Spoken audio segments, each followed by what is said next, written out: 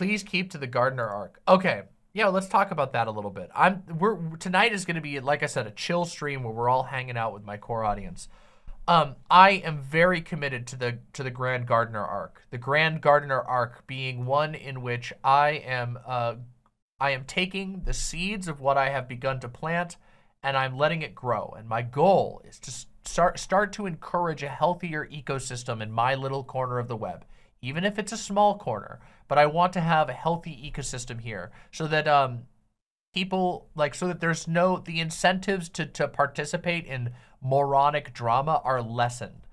There will always be an incentive because that stuff sells very well on YouTube for obvious reasons. People love to talk about other people. They love to talk about other people when something juicy is happening.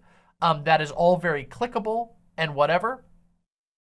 But it is horrible and it will destroy your life and it will destroy your channel. It is unsustainable.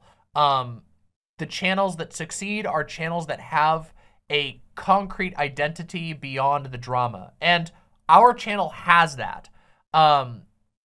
Even if the pressures to participate in drama and get pulled into it are incredibly high. And even if the space that I once considered myself to be a part of, meaning lefty politics streaming, has completely blown up. And by that, I mean it blew up, fell to the ground, and started rotting like a fucking whale that had dynamite shoved underneath it. A beached whale, you know?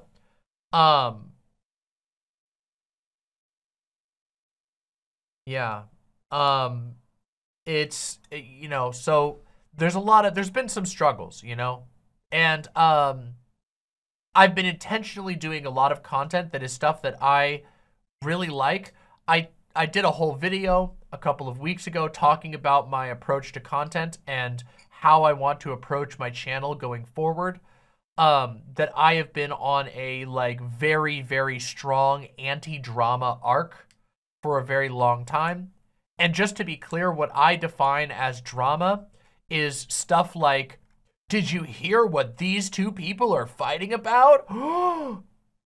The closest thing I even got to was the disagreement between TJ and Vosh about drugs. And even that, I didn't even approach it as a drama thing. I simply wanted to give my personal opinion about the topic at hand, and that topic happened to come up in a video that I was also criticized in. So, yeah. I want to keep bringing lots and lots of unique and one-of-a-kind content to the forefront of my channel. That's what I want to be able to bring forward. And I think it's been going pretty well so far. But you know, there's always an adjustment period, and some things aren't going to land and hit as well. The hype and the video about Death Stranding 2, that video, that one is for special people in the audience.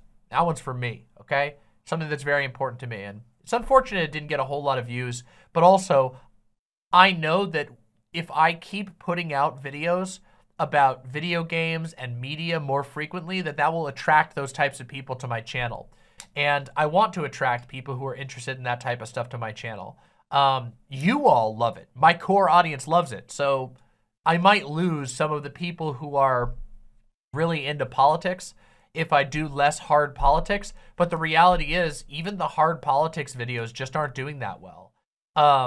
We just need to grow my core audience. And in order to grow my core audience, I got to put more stuff that's, you know, risky out there. I got to take risks on a video about Death Stranding where I talk about why I don't get hyped for video games except for when it's a Hideo Kojima game, and why I love Death Stranding, you know?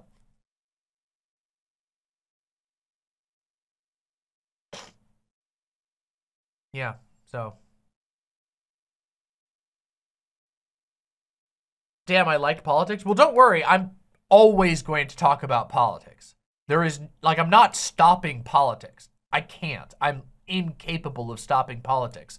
It's just that for a while, I found myself falling into like this pressure to like be like a news coverage person.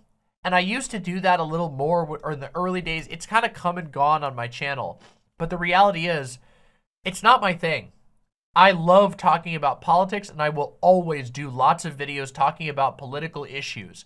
But I prefer to talk about political issues on my own terms and as a subject in and of itself that you can become smarter, you know, about by sitting down and thinking about and going through it with other people, as opposed to like constantly trying to react to the news, especially because the news is fucking boring as shit. Making fun of the right-wing bullshit is good for the soul and decent for the algo. Yeah, but it gets too much. Okay, so about that. So we do make fun of right-wing shit, obviously. We haven't really done a whole, well, I guess we did. We did the Meatball Ron DeSantis and the Greg Abbott video. But reacting to right-wing content right now is like the chud dunking industrial complex has collapsed quite a bit. And part of the reason is because it's so repetitive. Every single video that's being put out by these right-wingers is the same fucking thing. All of them. They're all on the exact same message. They're all putting out the exact same stuff. It's just like one giant repeater. You can only do it so many times before it gets tiring, you know? It gets tired. I get bored of it, you know? But it still happens, and I'm still going to do it. There's still all kinds of stuff to dunk on, you know? But it's just like, there was a period of time on the internet where, like, you know, right-wingers aren't, you know, they haven't ever been any smarter than they are right now. But they were less concentrated, you know? It's like they've, you know, like evaporation, you know? It's like salt water. The salty tears of the right wing have begun to evaporate, and now there's just sort of concentrated salt. And it's like, ugh, you know, you can only deal with so much concentrated salt before it's just like, this sucks.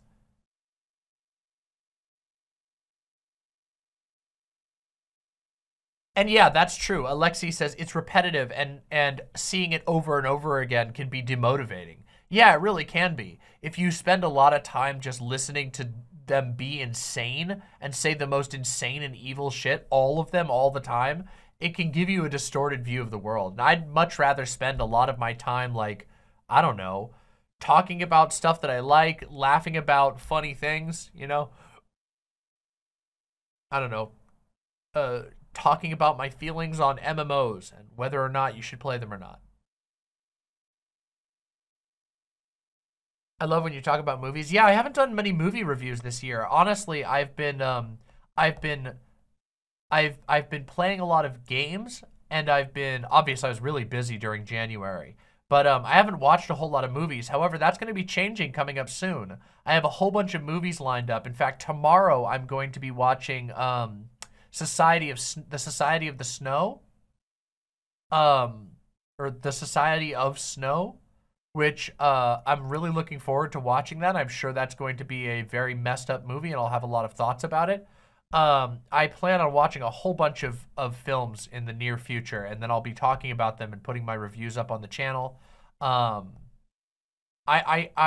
want to do more discussions about art because I love it. And I feel like we have a really good time and that we get to laugh a lot and whatever. Oh yeah, I should have done a Rebel Moon review.